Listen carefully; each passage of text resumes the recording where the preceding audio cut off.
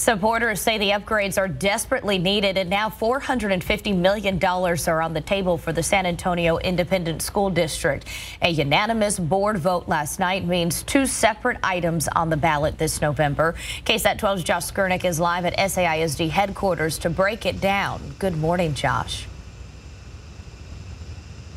Good morning, Conchetta. More than a dozen schools stand to get cash if the multi-million-dollar bond election gets passed this fall. There's also a proposed tax increase. Now, these are on the ballot for this November after the board unanimously voted to put the decision to voters. 13 schools are hoping for a facelift. One parent who toured the school told us the smell of some is nauseating, and the AC is so loud in some classrooms you can't hear the teacher.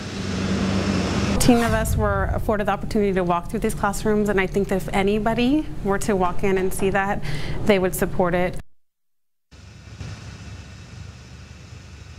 The only visible opposition came from those whose schools aren't up for an upgrade. As for the possible tax increase, it would raise the district's rate by 13 cents to improve technology and add things like music and art throughout the entire district. The wish list includes 7 high schools, 4 middle schools, and 2 elementary schools.